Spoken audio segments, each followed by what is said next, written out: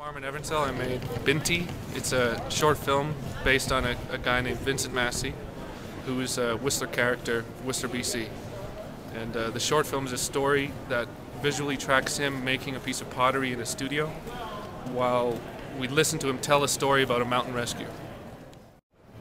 The story in Binti is kind of a slice of Vincent's life. He's got a lot of aspects to his personality, and the story that I chose to juxtapose to his pottery story is this story of just him kind of finding an opportunity to help out a guy who's drowning in a lake, and he just happened to be the right guy at the right place that could help.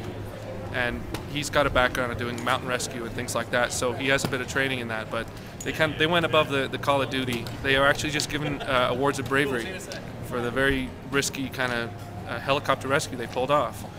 But the interesting thing about it is that they just passed by an accident scene and then they stopped and decided that, you know, the community standards that they live by is just demanded that they take some action.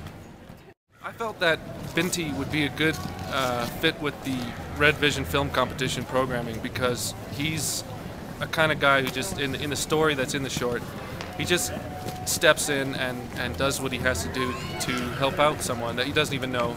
And the person that he rescued actually was unconscious at the time and didn't even know who he was, even years later.